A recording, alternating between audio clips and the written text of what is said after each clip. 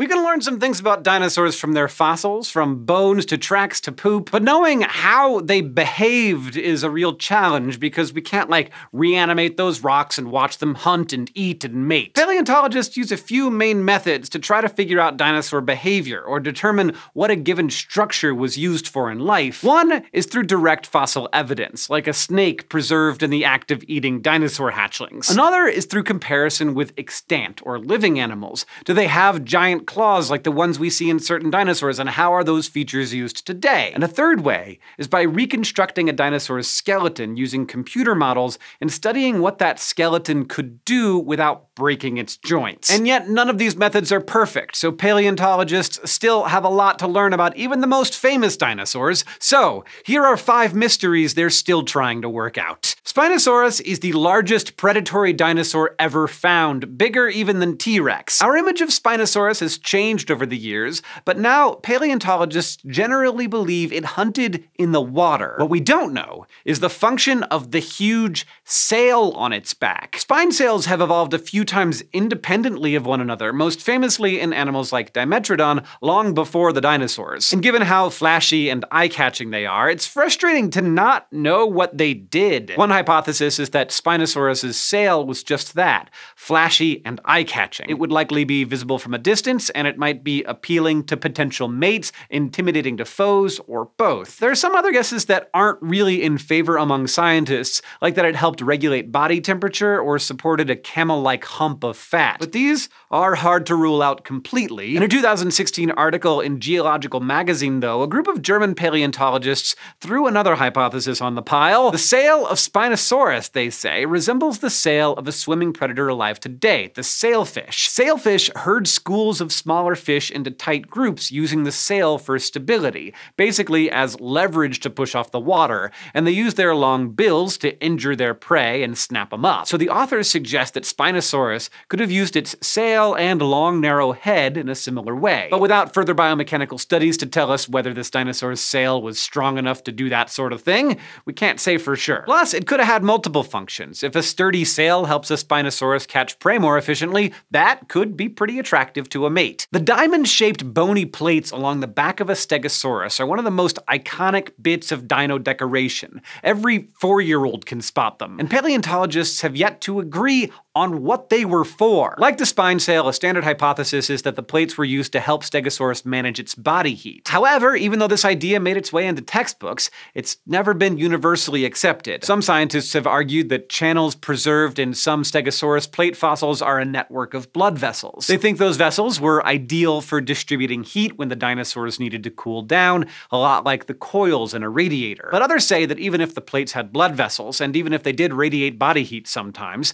that's not necessarily what they evolved to do. Sexual display is also a classic idea, sort of a catch-all to say, we don't know what this thing did, but maybe it looked real nice to other stegosaurs, a sort of a paleontological shrug. That doesn't invalidate the attracting mates idea, it's just very hard to prove. And indeed, in a lot of animals that exist today, the most ridiculous features tend to not be useful except in attracting mates. But in addition to that, some paleontologists think that display structures may have helped members of the same species stick together, what's called the species recognition hypothesis. There were plenty of closely related species of plate-backed dinos within the genus Stegosaurus, so distinctive plates could have helped different species recognize each other and stay together in a group. Other paleontologists have problems with this hypothesis. For one thing, it seems like it would mostly have helped species that lived in the same geographical area, but the fossil record doesn't reflect different stegosaurs living in the same area and having wildly different plate and spike patterns. Plus, there aren't any known extant animals that seem to do this, including those feathery dinosaurs we know as birds. So even though we can all agree stegosaurs look very cool, we're not really close to resolving this debate. As dinosaurs go, Therizinosaurus is strange. It's an enormous theropod, a relative of the famous bipedal carnivores like T-Rex and Velociraptor. But paleontologists think it was a pot-bellied plant eater. The thing is, no one has ever found anything close to a complete skeleton of Therizinosaurus. All we have are some fragments of its hind limbs and its forelimbs. its huge, wacky forelimbs, sporting over half a meter long claws. For comparison, T-Rex's whole arms were only around a meter. You would think that having arms made of knives would point to carnivory, but even though we don't have very much of Therizinosaurus to go on, we do have some clues that say otherwise. Usually, looking at fossilized teeth is the easiest way to tell what an organism ate. Predatory dinosaurs like T-Rex had teeth suited for piercing, while plant eaters often had leaf-shaped teeth that were built for shredding plant matter. Although lots of relatives of Therizinosaurus have been discovered in recent years, mostly in the US, China, and Mongolia, all of the fossils are about as fragmentary. But when there's a tooth, it is of the leaf-shaped variety. That points to this particular group evolving to eat plants. So that still leaves paleontologists with a puzzle. What are this dinosaur's claws for? In a study published in 2014 in the Proceedings of the Royal Society B, the author looked at the biomechanics of these massive claws. He tested three main hypotheses: that the claws were for piercing or grabbing prey, that they were for digging in the dirt like the giant claws of an anteater, or that they were for grabbing plant matter. Using computer reconstructions of claw specimens, he found that the outsides of the claws weren't up to the stress of digging, and the tips weren't great for piercing. But the insides of the claws were well suited to grasping vegetation and pulling it closer. Its relatives might have used their claws in other ways, but Therizinosaurus probably at least used them to get at plants to munch on. With all that said, we don't know if these big, adorable representations are accurate without a more complete skeleton. I, for one, hope they find one soon. Fossils don't come with timestamps. There's no way to know whether they were formed during the day or the night, and dinosaurs' sleeping habits are a mystery. That's why a 2011 study in the journal Science made a splash when California-based researchers claimed that Velociraptor was a night owl. They did this by studying the eyes of Velociraptor, along with other dinosaurs and pterosaurs. Eyes are far too soft to fossilize most of the time, but many archosaurs, the group that includes dinosaurs, crocodiles, and birds, have a bony ring supporting their squishy eyeballs. It's called a scleral ring, and it closely matches the shape of the eye. And because it's bone, it's sometimes preserved in fossils. The authors of the paper developed a model that connected the scleral ring size of archosaurs with their eye size and habits, then tested it against living animals with known eye sizes and known behaviors. A scleral ring with a wider inner diameter relative to the size of the eye socket can let in more light, and it's found more often in nocturnal creatures. Then they applied that model to 33 extinct dinosaurs, pterosaurs, and other reptiles. They predicted that many flyers, like Archaeopteryx and pterosaurs, were sunshine lovers, and many predators, including Velociraptor, were likely active at night. However, another US-based group published a response to the original paper in Science, calling into question the math behind their methods and model. They agreed with the basic idea that scleral rings correspond to general eye size, but basically they argued that there's too much overlap between diurnal, nocturnal, and in-between species anatomy to draw definite conclusions. The original team fired back a response defending and clarifying their methods,